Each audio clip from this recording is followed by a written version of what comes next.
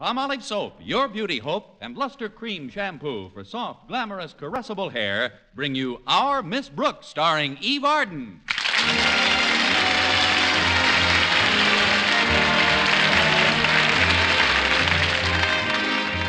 Many school teachers work under different supervision during the summer months than they do in the regular school terms. But not so our Miss Brooks, who teaches English at Madison High Summer School. No, our beloved principal, Osgood Conklin, is very much a part of the deal. As he puts it, it doesn't matter what time of the year it is, Madison High is my baby. And to prove it, he holds it up by the heels and slaps it all summer. It isn't that Mr. Conklin's always in a bad humor. Why, there are minutes at a time when he stops frothing at the mouth and the lightning that plays about his head subsides, leaving just a few glowing coals nestled in his mustache. Last Thursday morning at breakfast, I was discussing his latest diabolical device with my landlady, Mrs. Davis. He calls it the Conklin Carelessness Code, Mrs. Davis. What in the world is that, Connie? Well, it's a list of petty offenses for which the faculty and students may be fined. Of course, these fines are purely voluntary. Voluntary? Yes, like income taxes. The fines all go into a fund which will be used to buy a brand new statue for the library. What kind of a statue? A statue of the man whom Osgood Conklin admires and respects more than anyone else in the world. Who's that? Who else? Osgood Conklin. You see, when he first thought of the idea, he put a receptacle in the hall for donations marked Osgood Conklin, bust. At the end of the day, he found 6 notes in it reading, "You said it." That's what gave him the idea for the Carelessness Code. Leave it to Osgood. You don't have to leave it. He takes it. What bothers me most, though, is the way he takes it. Every time he catches somebody committing one of the offenses, which he makes up as he goes along, he rattles a tin can and says, "Feed the kitty, feed the kitty." Has he caught you yet, Connie? Has he? I've fed the kitty so often, I feel like a tall mouse. Take last Tuesday, for instance. I happened to run into Mr. Boynton in the hall. Well, I just didn't happen to run into him. I sort of aimed myself at him. But just as my favorite biologist and I greeted each other, the bell rang for the next period, and Mr. Conklin came by and fined me a dime for not being in my classroom. That is strict. That's nothing. Wednesday, I hit a parlay. I had to donate 15 cents because I went up a stairway marked down, 20 cents for loitering near a fire exit. You can call having your foot caught in the door loitering.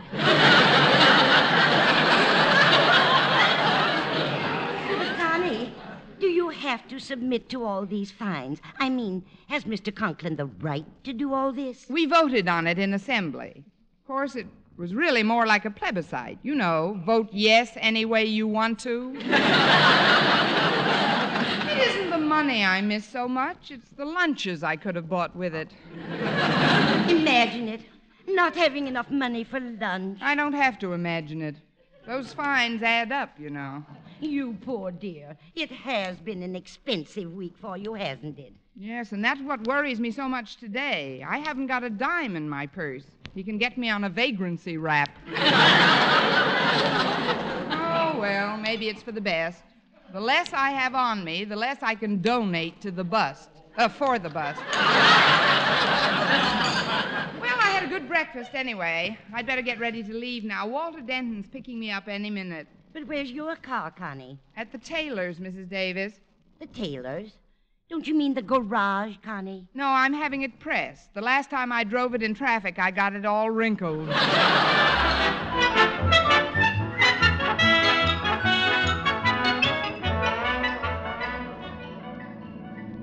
I'm glad you called for me promptly today, Walter. The Conklin Code provides a stiff fine for tardiness. Believe me, Miss Brooks, my punctuality was not inspired by purely altruistic motives. By that, I mean I, too, have been harpooned by our beloved principal. I'm glad you explained it. Miss Brooks, I don't like the way things are going at Madison High. We've got to take some steps. What? And get fined for stealing school property? No, I'm serious. This Conklin code is nothing but medieval tyranny. Why, yesterday he fined me 15 cents for whistling outside of his office. A downright injustice. Why, weren't you whistling? Well, sure, I was whistling, but I didn't know he was in his office. I was just trying to get Harriet's attention. She was down at the end of the hall. Besides, I think the fine was exorbitant. All I gave was a 2-finger job. A 2-finger job? You mean where you put 2 fingers in your mouth and then blast? Yeah, that's the one. 15 cents he soaked me. I've heard that whistle, Walter, and in all honesty, I must confess that I consider 7.5 cents a finger very reasonable. But the entire code is founded on injustice. Miss Brooks, I've talked it over with the other kids at school, and we've appointed you our leader. Me? You are the logical member of the faculty to cross swords with Mr. Conklin. Oh, now, wait a minute, Walter. I've crossed swords with Mr. Conklin often enough to know that all you can get out of it is a bent sword. But you can't avoid this responsibility, Miss Brooks. We've got to fight fire with fire. You are the knight we have chosen to slay the dragon. I'm sorry, Walter, but my card in the Dragon Slayers Union expired. Besides, the bust is supposed to be finished by tomorrow. But how do we know there's enough in the kitty to pay for it? Oh, here's a school. Did I stop too suddenly for you? Not at all. I always like to kiss the windshield goodbye.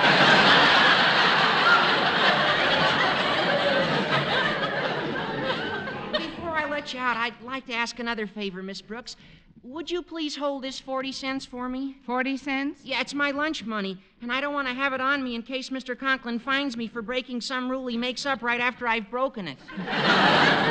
Just put it in your purse for me, will you? All right, Walter. Added to what I've got in there now, it totals 1 broken watch crystal and 40 cents. I'll find a place to park. You go on in, Miss Brooks. All right, Walter. Thanks for the lift.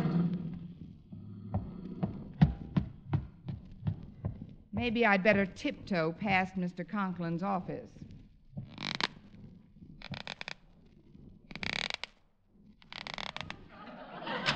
Squeaky shoes, 20 cents. Oh, but...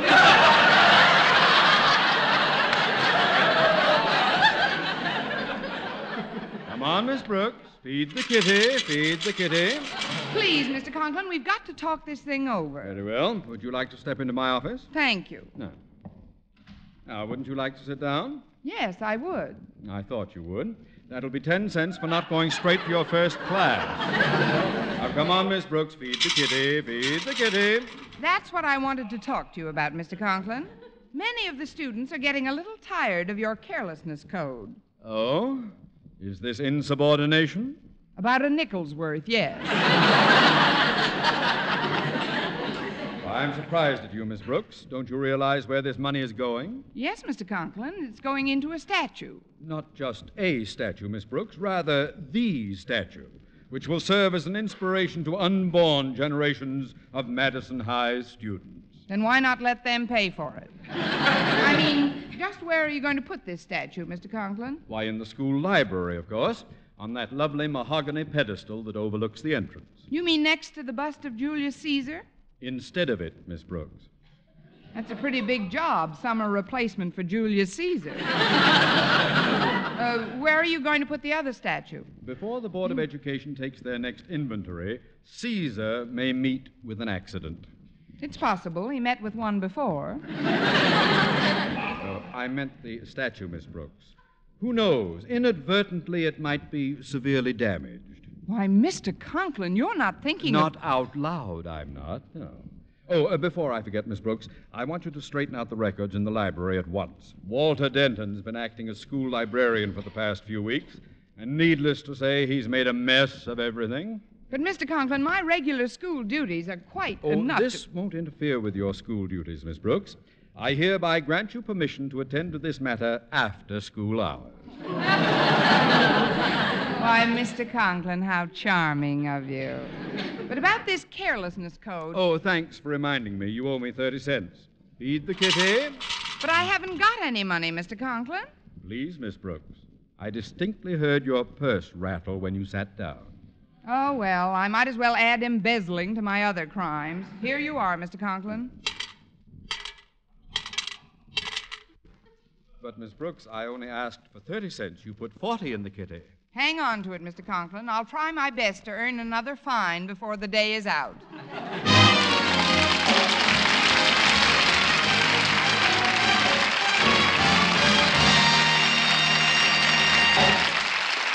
Our Miss Brooks, starring Eve Arden, will continue in just a moment. But first, here is Vern Smith. Here's wonderful news, ladies. Wonderful, wonderful news. Now there's something thrillingly new in Palmolive Soap's famous beauty lather. Yes, something thrillingly new. Palmolive's famous beauty lather now brings you new fragrance, new charm, new allure. Millions of women will prefer Beauty Lather Palmolive over all other leading toilet soaps the minute they try it. For Palmolive Soap's famous Beauty Lather now has a new, clean, flower-fresh fragrance for new allure, new charm. So, ladies, forget all other beauty care and use Palmolive Soap the way doctors advised for a lovelier complexion. Just stop improper cleansing and instead wash your face with Palmolive Soap 3 times a day, massaging Palmolive's wonderful beauty lather onto your skin for 60 seconds each time to get its full beautifying effect. Then rinse. That's all. All types of skin, young, older, oily, respond to it quickly. Don't wait another day to try Palmolive's Beauty Lather. You'll be thrilled by its new fragrance, new charm, new allure. Thrilled again by the fresher, brighter complexion doctors prove may soon be yours. For new loveliness all over, use big bath-size Palmolive in tub or shower.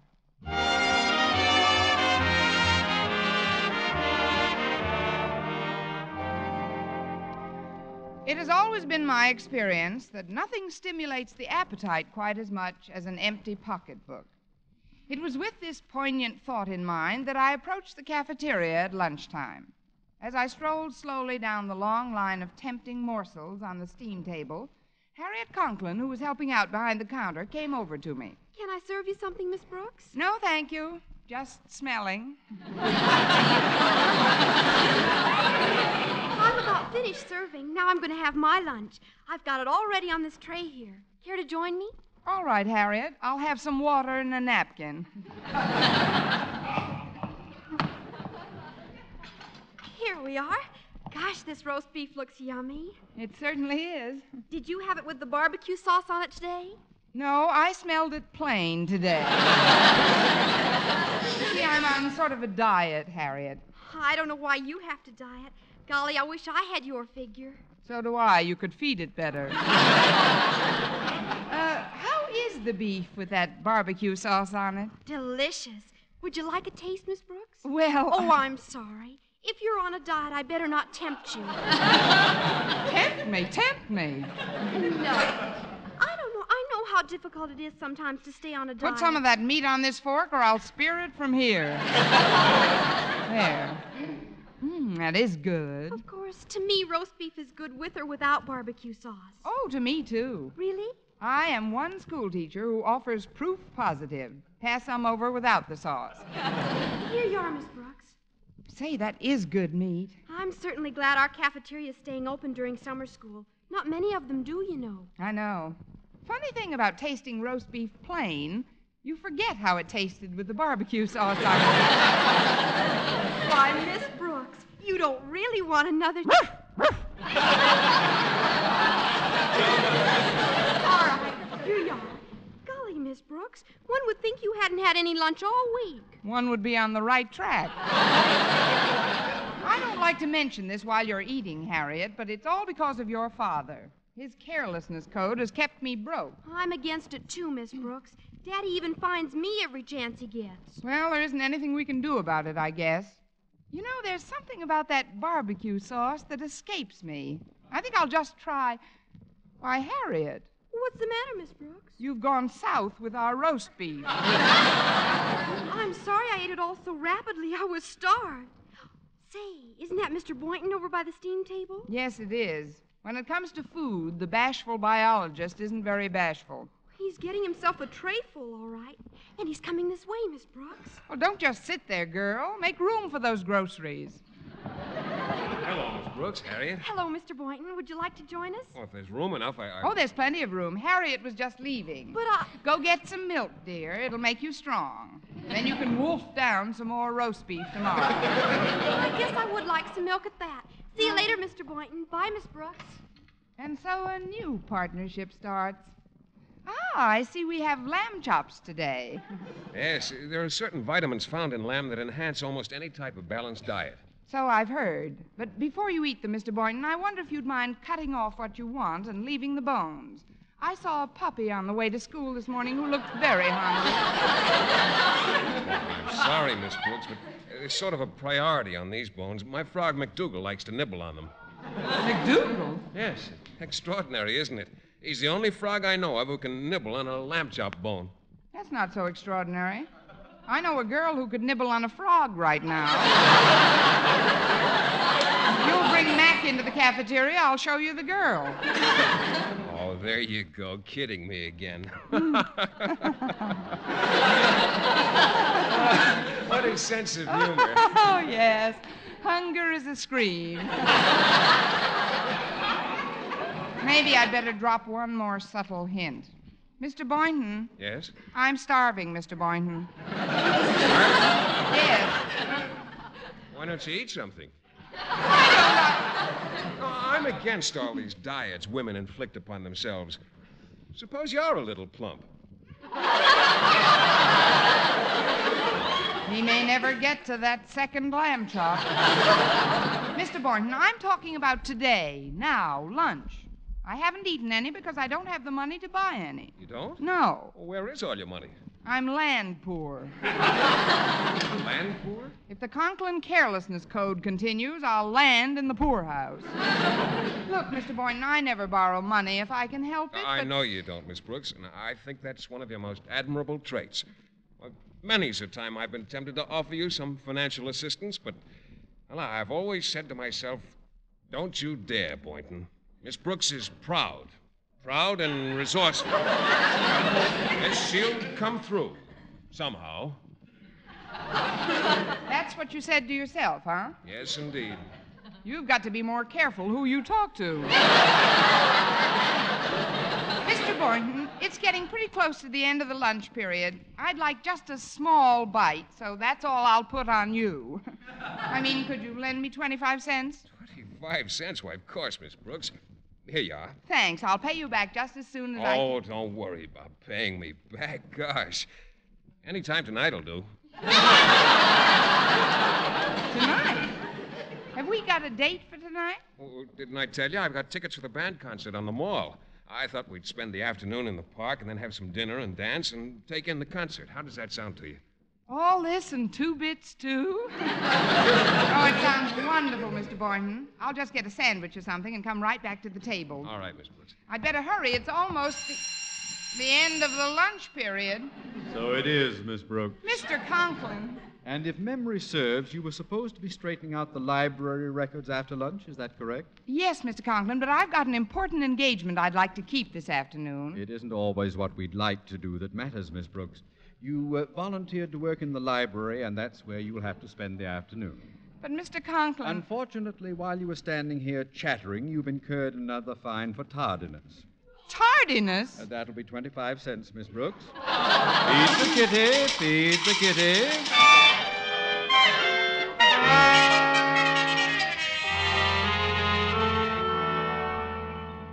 I'm afraid I didn't keep these library cards very neatly, Miss Brooks. They're pretty thoroughly scrambled.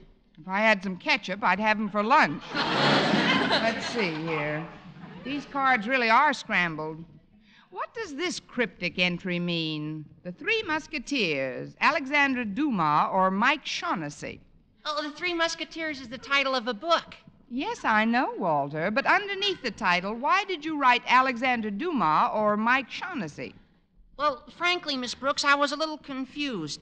You see, I couldn't remember whether Alexander Dumas wrote the book and Shaughnessy took it out, or if Shaughnessy wrote it and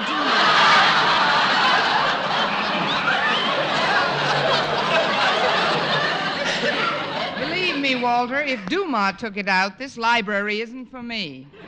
Now, you'd better let me straighten these cards out myself. You find something else to do. Okay, Miss Brooks. I'll grab a rag and dust off old Marblehead. Old Marblehead? Yeah, that's what we call this statue of Caesar, because his head's made out of marble. Of course, even though Mr. Conklin's head isn't made out of marble, we also call him... Yes, I know. You needn't bother dusting off this old Marblehead. Somebody else in school is planning to dust it off permanently. In fact, Caesar may meet with an accident almost any time now. I beg your pardon, Miss Brooks. Well, what do you know? The Ides of March. These floors are quite slippery. A person could very easily lose his balance and be... Oh, well. Oh, gosh, you accidentally knocked over old Conklin, Mr. Marblehead.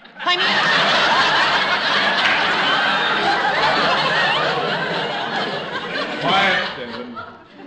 What a shocking misfortune. Why, I love this statue of Caesar, with his delicately chiseled features, his fine Roman nose. You'd better learn to love him without his nose. It just rolled under the desk. Here, Walter, help me lift Caesar back on the pedestal. No, please. It was my clumsiness that knocked it off. I'll lift it back on myself. Well, steady does it. Good firm grip now. Walter. Yes, Miss Brooks? Set Caesar up in the next alley. Mr. Conklin's got another shot coming. I dropped in to inform you, Miss Brooks, that thanks to your last contribution, my statue has been paid for in full. It will be delivered tomorrow morning and unveiled at noon. I shall want it kept under cover and... Denton, what are you stuffing into that canvas bag? The things that are Caesar's, Mr. Conklin. His ears and nose, and also the rest of him. I figured I could take it over to the shop and patch it up a little and... Just leave it where it is, Denton. You see, Miss Brooks, we have only the one pedestal. Haven't we just? And since Julius has been so brutally damaged... Oh, he won't be damaged anymore, Mr. Conklin. I'll see to that. This statue is school property, and if anyone tries to injure it in any way, I'll report him to the Student Council and the Board of Education. Zealous little beagle, isn't he? Denton, you are dismissed as of right now. Yeah, but Mr. Conklin, shouldn't I... Go, boy! Goodbye, Miss Brooks. Goodbye, boy.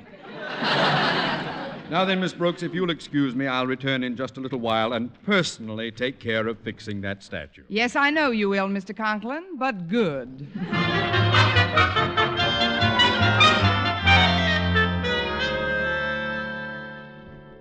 Pardon me, Miss Brooks, but where shall I put this statue? Statue? Oh, just put it on the desk here for now. There. Well, if it isn't old Marblehead the Second. Yeah, it's a pretty good likeness of Mr. Conklin, isn't it? If you like Mr. Conklin's likeness, yes. But this wasn't supposed to be delivered until tomorrow. I know, but the custodian just told me that they wanted to surprise Mr. Conklin. Is there any place we could hide it temporarily? Hide it? Why, yes, there is a place we could hide it, Mr. Boynton. Right in this canvas bag. First, you'll have to take out this busted bust. All right. There. That's Julius Caesar. Say, his nose is off and his ear. Please, Mr. Boynton, there's no time to cut up touches with Julius. Now, slip Mr. Conklin's statue into the bag. All right. There he goes. Now, what do we do with Caesar? We'll take him over to the shop and fix him up the best we can. He's just got to occupy that pedestal, Mr. Boynton. Pedestal? But I don't understand, Miss Brooks. Well, I'll explain it to you on the way over. You see, Mr. Conklin assigned me to work in this library, and if I'm going to look at a statue all day, I'd like to make very certain that it's the kind of a statue Oh, Miss Brooks? Miss Brooks? Must have stepped out for a moment. So much the better. Ah, yes, here's the canvas bag with old Marblehead still in it. Now, we'll just take this little hammer and commence. Friends, Romans, countrymen, I come to bury Caesar, not to praise him. Mr. Conklin, what are you doing?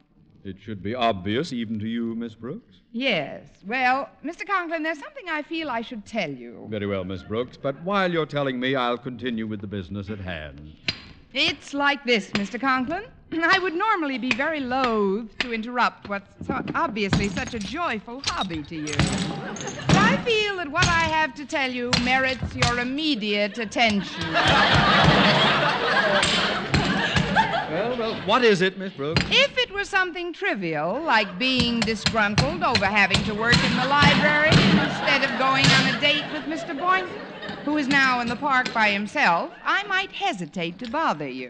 What are you driving at, Miss Brooks? Well, the main point I'd like to get across to you, Mr. Conklin, is that I have absolutely no hard feelings toward you, and I trust you have none toward me. None whatsoever? Good. Now, open the bag.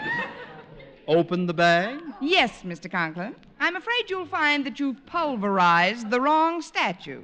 You see, your statue arrived earlier, and we wanted to surprise you, so we put it in that bag. What? I'm in here? And Caesar is over at the shop getting his nose put back on. But, Miss Brooks, you just stood there. All the time I was hammering you. How?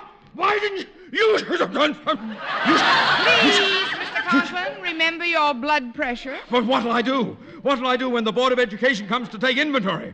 What'll I put on that pedestal? Calm down, Mr. Conklin. I just found out that it'll only cost $15 to repair the bust of Caesar. $15? Yes, and I thought of a delightful way to collect the money. Really? How, Miss Brooks? Feed the kitty, Mr. Conklin. Feed the kitty.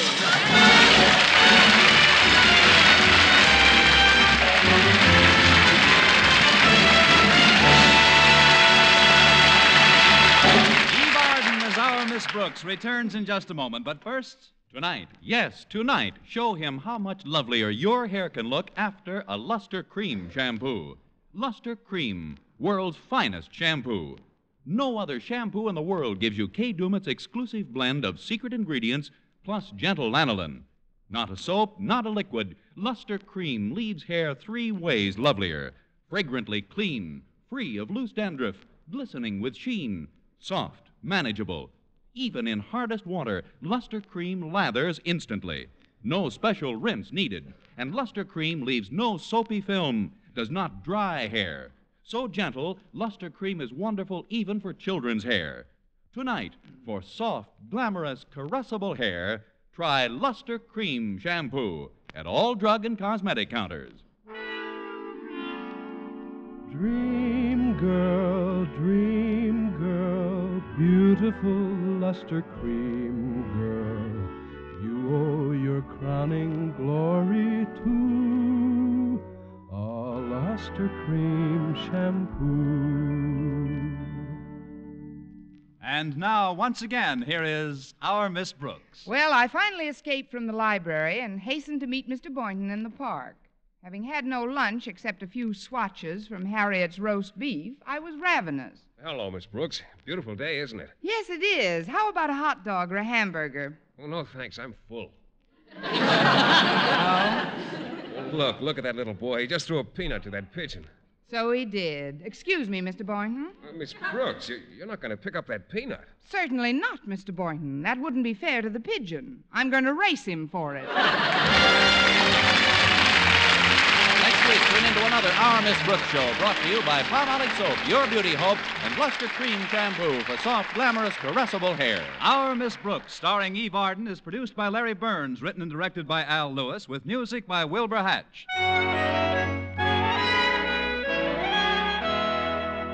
Here's a money-saving offer, men. A giant tube and large tube of Palmolive brushless shaving cream for 49 cents. Yes, a 70-cent value for only 49 cents. This offer is made solely to prove you, too, can get smoother, more comfortable shaves the Palmolive brushless way. Just follow directions on the tube and treat your face to wonderful shaves. Yes, for extra shaving comfort at extra low cost, don't miss this Palmolive brushless bargain. At drug and toilet goods counters, get both giant and large size Palmolive brushless. A 70-cent value for only 49 cents.